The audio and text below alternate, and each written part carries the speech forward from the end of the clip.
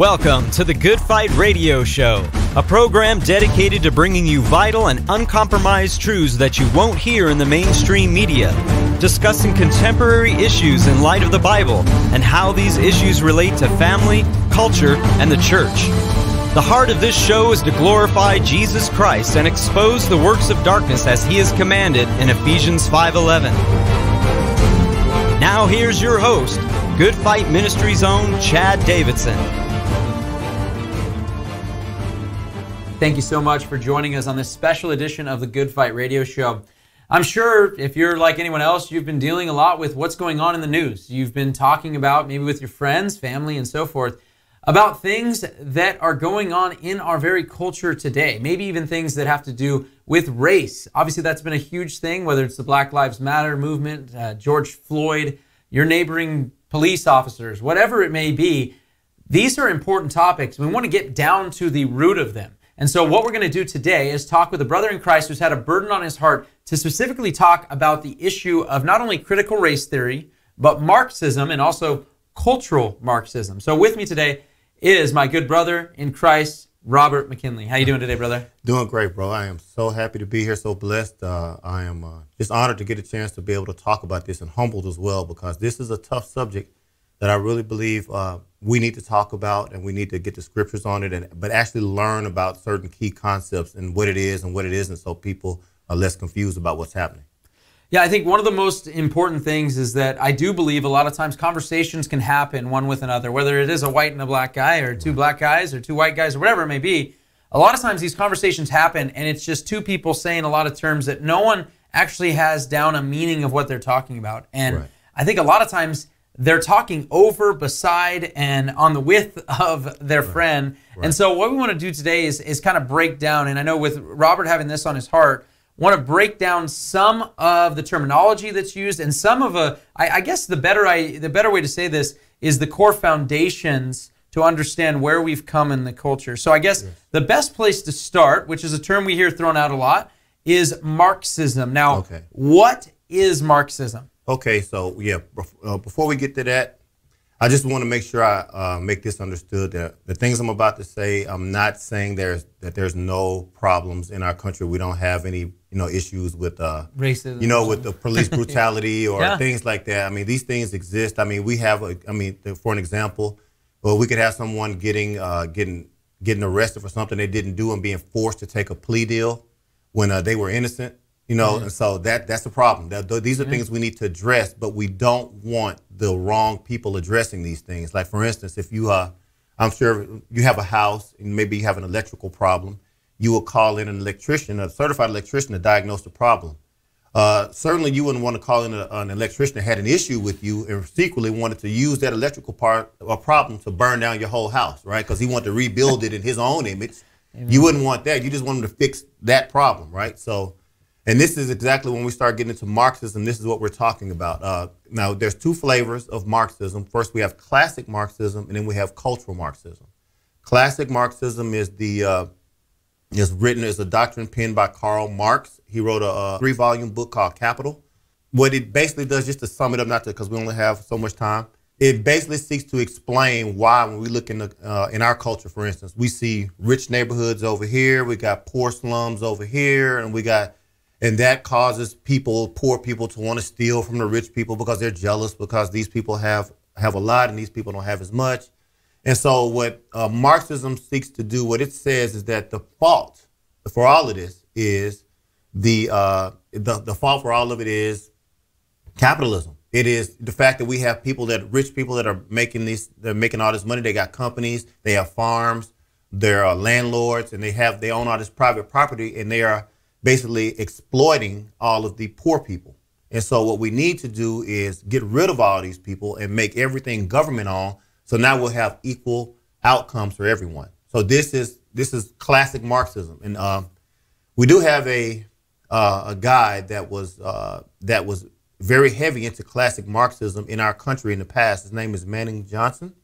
And this guy, he was actually a black man he was a member of the Communist Party here in America. And he was in it up until right before Germany invaded Poland. Okay, he saw what was happening and got out of it, but he He got in, he's 21 years old. So this fellow wrote a book called Color, Communism, and Common Sense in 1958. He died in 1959. Anyone wants to look at his book, you can find it on the internet. It's at www.manningjohnson.org. You can find the book right there. You also can find the last message that he gave at a church in Seattle before he died. And so what I'm going to do is just read a couple of things out of his book, so we can get an understanding of what he saw back in the 1950s. What he was testifying about. I mean, he did a lot of things to stop a lot of the communist that was happening, the communism that was trying to take over in the country back then. So wow, and I think it's really great before we even get into Marxism is to talk about this man Manning Johnson, because I know you've been reading quite a bit from him, and you've even read some of this to me, and so I'd love for them to get an understanding of, not, as you've already mentioned, who he is, but really some of the stuff that he's written. Okay, good. So what I will do is I'll just read from chapter 5, a little small portion of something he wrote, okay? And see if this resonates with you, if you're hearing this in the culture today. Out of the fires of such exacting indoctrination and training have come the treacherous Negro Red leaders who serve faithfully their masters in the Kremlin. The James Jacksons, Henry Winstons, the William Pattersons, the Louise Thompsons, the Maud Whites, the Harvey Haywoods, the Ben Davies, the Doxy Wilkersons, and the James W. Fords et al. Make up the cadre around which the present racial conflict or liberation movement is being built. Now, he used the word liberation movement there. Now, that should sound very familiar if you're familiar with any of the things that some of the current Black Lives Matter leaders have said today. And hopefully we have a clip of that.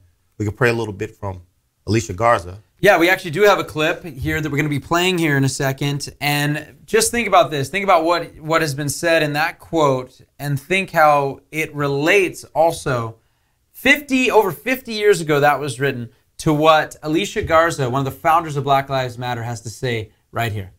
It's important that Black lives make the news in other ways beyond our deaths and our tragedies. And at the same time, it obscures what the fight is actually about. The fight absolutely is about eradicating police violence and police terrorism. The fight is absolutely about eliminating the criminalization of Black people and people of color and other oppressed peoples. But honestly, this fight is about Black liberation. I mean, look at that, Rob. Okay. You hear that? That sounds, I don't know, I guess eerie a little bit, right? Yeah, a little eerie to me. And I mean, one thing I'll say is I don't believe in coincidences. So it didn't work back then. It was thwarted. But now we see it coming back with more vigor, with different players saying the same exact things. Another portion of Manning Johnson's book, and we're still talking about classic Marxism though, another portion of it, we'll read from chapter 8 of his book, called, chapter 7, called Creating Hate. The red propagandists distort the facts concerning racial differences for ulterior motives. All the right is not on the side of the Negro. Neither is all the wrong. The same holds true with regard to the white man's side. The repository of good or evil is not to be found in any particular race. Black men are just as good or as bad as white men. Yellow men are just as good or bad as brown or red. It ill behooves anyone to speak about the other. White men sold white men as slaves. Black men sold black men as slaves. Black rulers are no more humane than yellow, red, or white rulers. Neither are they less brutal. The placing of the repository of everything right and just among the darker races is a dastardly communist trick to use race as a means of grabbing and enslaving the whole of humanity. Okay, so now what he's talking about is the plan. I mean, this guy was a high-ranking member of the Communist Party in America. I mean, he even ran for a seat in one of the, I think in New York somewhere. He ran for a seat back then when he was still into it. He got out of this right before, like I said earlier, right before Germany invaded Poland and became a Christian. And then he started, of course, going back and exposing a lot of these things. And he was a big benefit to the government. So wow, I mean, it's really incredible. And when you hear that, and when I'm listening to him say these things, it reminds me of so many scriptures that are just popping in my head. You know, I think of Ezekiel chapter 18 specifically, the soul that sins shall die. And in fact, over and over again, even in that chapter, in chapter 18, it starts off with saying, you are no longer allowed to say this proverb in Israel, that the fathers eat sour grapes and the children's teeth are set on edge. But ultimately, you can't blame your father. You can't blame your children if they follow or not follow or so forth. And then also in Acts chapter 17 specifically, that every single person came from Adam and Eve. And it tells us, regardless, whether, you grew up in Alabama, and I grew up here in Simi Valley. Well, Mississippi. And Mississippi, Yeah, I'm sorry, that's look all at right, me all yeah. messed up. That's okay. Mississippi, and I grew up here in Simi Valley. Right. I was here in this time, in this place, for one purpose, that I may seek, grope, and find God, and Right. so you hear that, and there are wicked people on every side. Exactly. And so the repository of evil definitely doesn't reside with only one race. But also, we can talk about this. So this is classic Marxism, though. So classic Marxism seeks to demonize all capitalism or all capitalistic societies. So anything that's capitalistic is going to be built on exploitation. This is a theory that it espouses, but it doesn't prove it. Okay, so there's now cultural Marxism.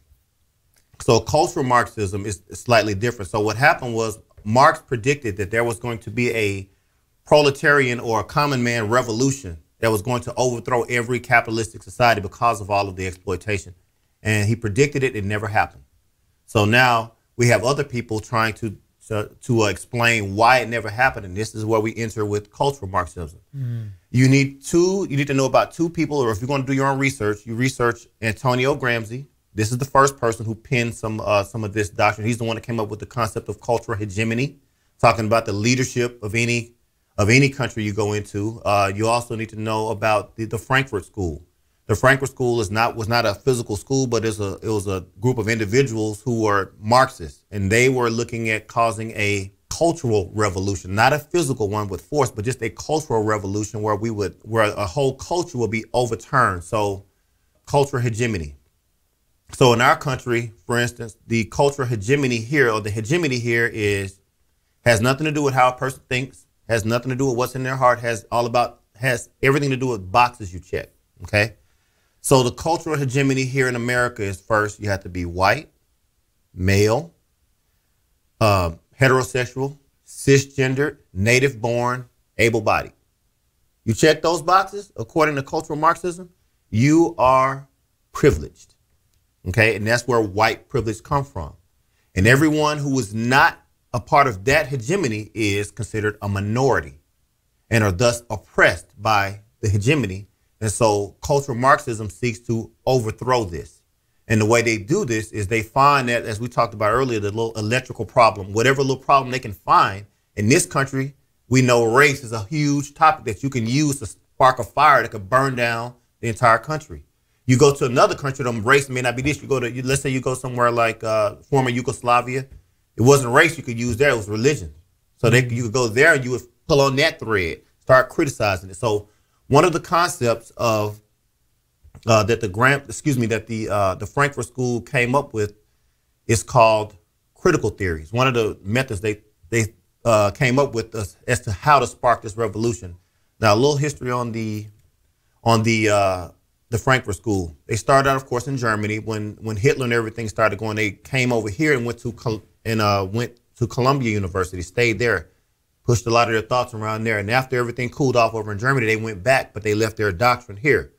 So if anyone goes to Columbia University, they're going to learn a whole lot about critical theory, even other concepts like tolerance, other concepts like political correctness come from the Frankfurt School.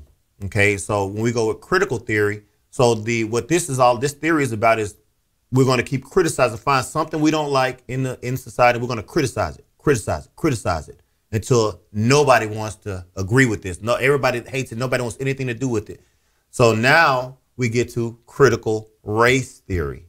Okay, and so you can see critical race theory is only a delineation of critical theory. You can have critical gender theory, critical sexuality theory. So they just criticize whatever it is, and the whole goal of this is to overturn the cultural hegemony. So if it's race theory, we want to take white down and put black up. Comes to sexuality, we want to take heterosexuality down and put homosexuality up.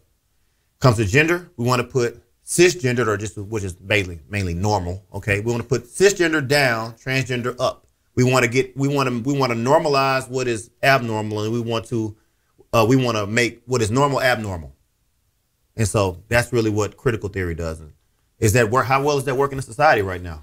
Yeah, it's pretty ugly out there, you know. And one of the things it does, and this is more for open discussion for us talking about this, because one of the things it does is I've noticed is that this bridge that cultural, you know, Marxism and classic Marxism has made has really put a divide so much in my black brothers or black friends that maybe even aren't believers and not. And it really has done a great job of separating us so that the gospel is now hindered and a lot of times, because I'm, you know, perfect example, right? I am this privileged white male. And so when I'm coming to share the gospel, instead of me just sharing the gospel that, hey, I get to be in Christ, I can't believe it, I was a dirtbag that God saved, instead of that being the message, it seems as though there's a great bridge divide there that I'm going to be having to, you know, tell you about something that you don't know about because of my privilege and so forth, you know? Yeah. And so I'm wondering if you've noticed that there's been any sort of, that's been an issue, you know? Definitely.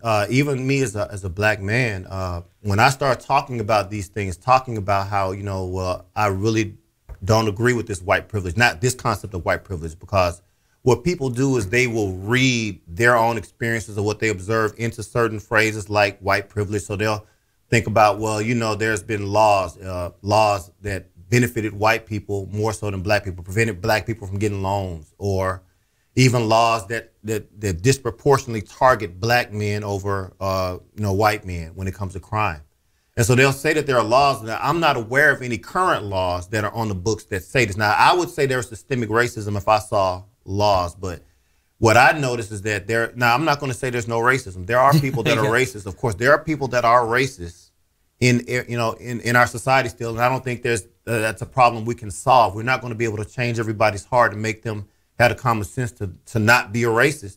But what we can do is, if we find out that someone like that is in a position of authority, we just need to have them removed. Okay, because the laws on the books do not say the black man should get 15 years for this crime and the white person should get a slap on the wrist. So since the laws don't say that, that means that the people in those positions are making this determination. And if we find out they're doing that, they need to be addressed. And we need to just remove those people from those positions.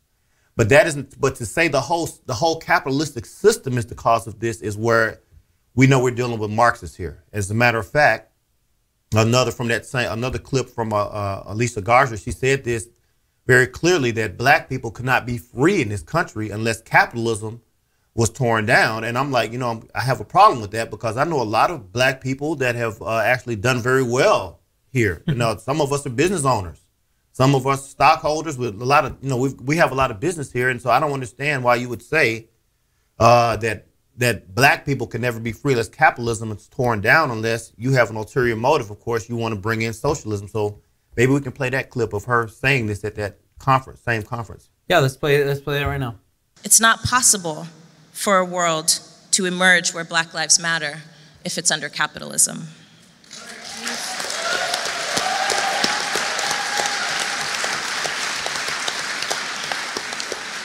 And it's not possible to abolish capitalism without a struggle against national oppression and gender oppression.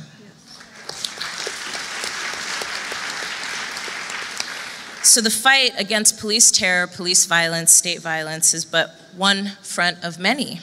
So it's interesting that we're seeing some, as you already mentioned, the ulterior motives. You know, obviously it seems like, you know, when we originally did a couple of different episodes on Black Lives Matter specifically, we showed some of the witchcraft behind some of the founders and some of the stuff, the prayers that they do beforehand, not to the one true God.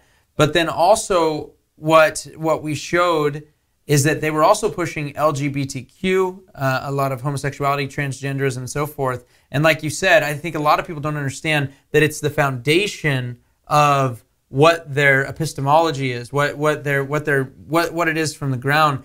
So when you see the ulterior motive, that it's really not simply just to show Black Lives Matter, because I hope any sane person, right, and anybody who would be unwilling to say that if it wasn't tied alongside with the rest of the train, anyone that was unwilling to say that, I'm going to say, well, obviously, I don't consider you a believer if you don't care about black lives, especially black baby lives, by the way. Amen.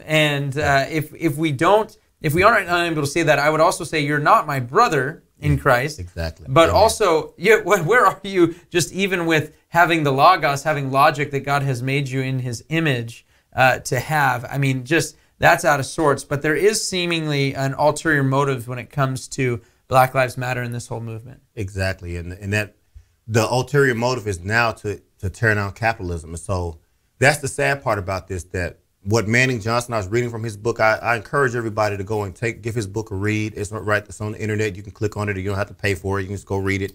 But this guy was a part of a movement back then that was looking to tear down capitalism in this country, because this is the last big beacon of hope we have in the world, where it's a free capitalistic nation, and there are those who want to tear it down and make it into a communist socialist nation. And it's very clear when you go and listen to them, you read this, you can see, and then the fact that we could also point to things that there's a right back then it was the Reds. Now we have China that's involved with financing some of these current movements, and this is a communist country right now. So they have a lot of say so in what is going on with these movements. So they're paying a lot of these people in China, right? Yeah. It's China's financing it, so they're getting something out of it. So what I would just encourage everybody to do, if we hear this, man, please pray and understand what is going on here. But you need to seek to study these things out, not just allow your emotions to be stroked, because that's exactly what they're counting on, is for you to get emotional and to not look into things and find out what's actually going on.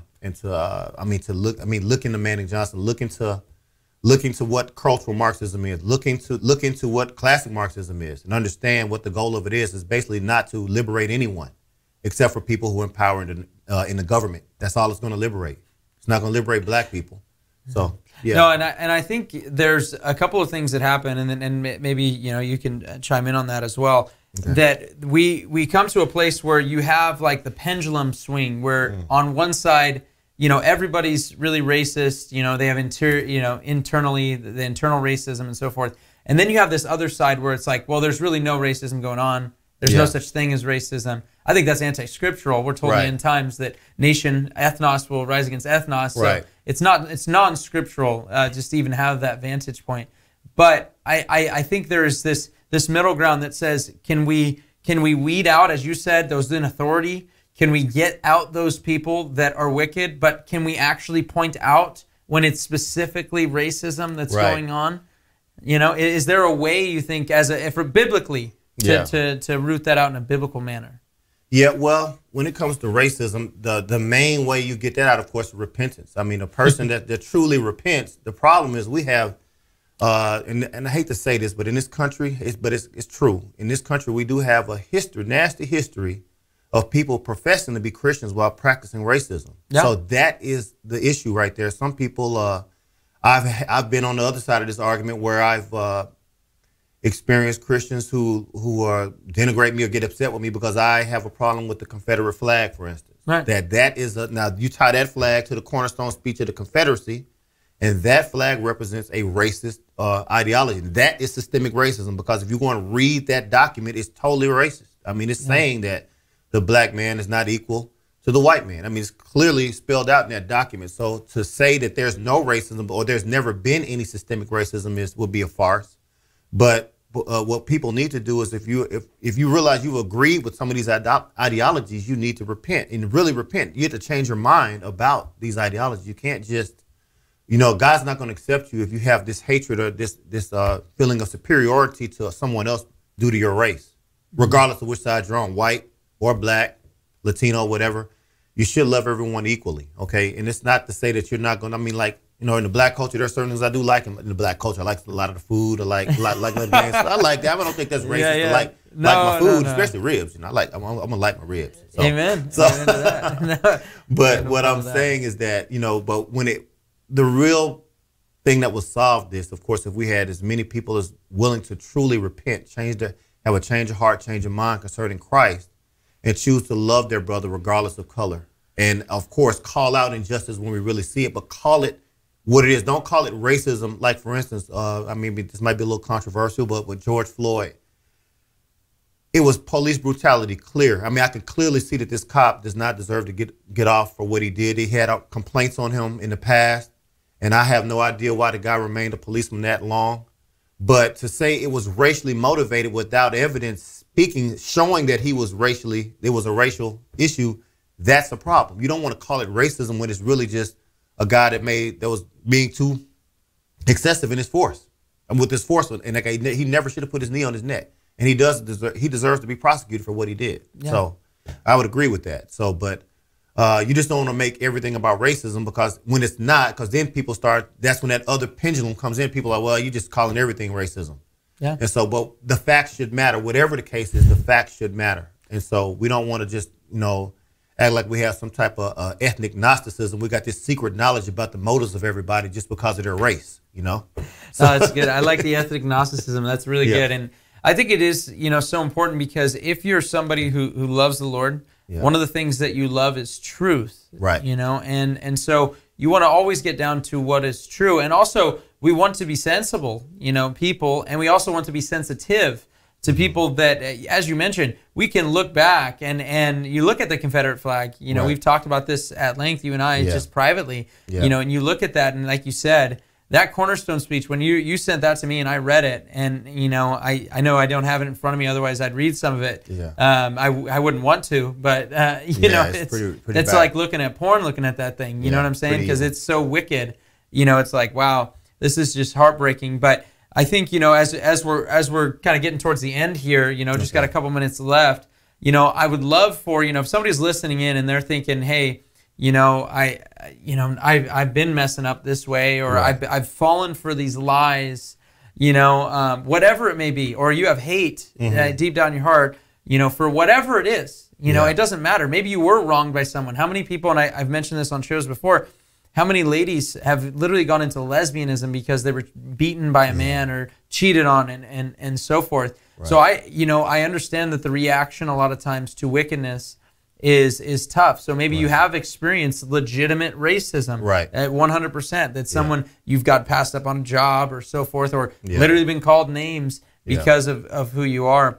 But is there a message of hope for the last 2 minutes that we can give to someone who maybe is in a situation like that, where they've had that happen and they have this embittered heart towards someone of the other race, that we could share with them a hope that could maybe change the heart? Yeah, well, of course.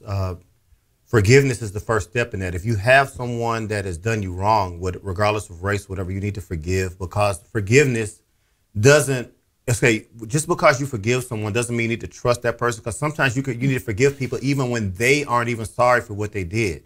Yeah. That forgiveness really benefits you, not more than the other person, okay? It keeps you from being bitter within.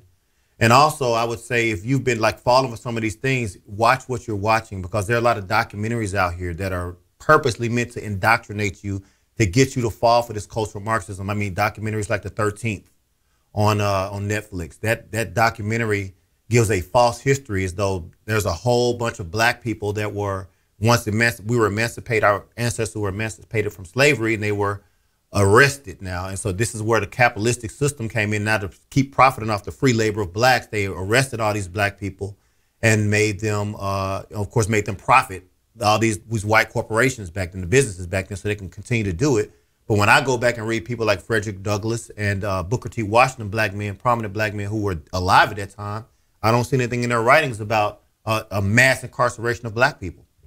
So just go back and do your research. Facts should be able to, if you dive into the facts, you'll find out what is true and what isn't. And definitely you need to dive into the truth of the scriptures, because the scriptures is what's going to help heal your heart. You trust Christ. It's not a white man's religion. It's not a black man's religion. It's a godly man's religion. Okay, that's what you really want to dive into, the scriptures. Amen, bro. So, couldn't agree with you more. Thank you guys so much. Thank you, Rob, for coming and sharing your heart with us. I know this was meant a lot to you, and thank you guys for listening. You have been listening to the Good Fight Radio Show. God bless you guys. You've been listening to the Good Fight Radio Show, brought to you by Good Fight Ministries.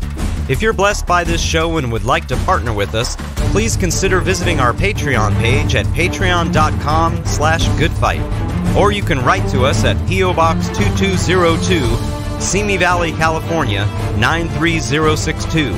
Or call us toll-free at 1-866-JC-TRUTH. That's 1-866-528-7884.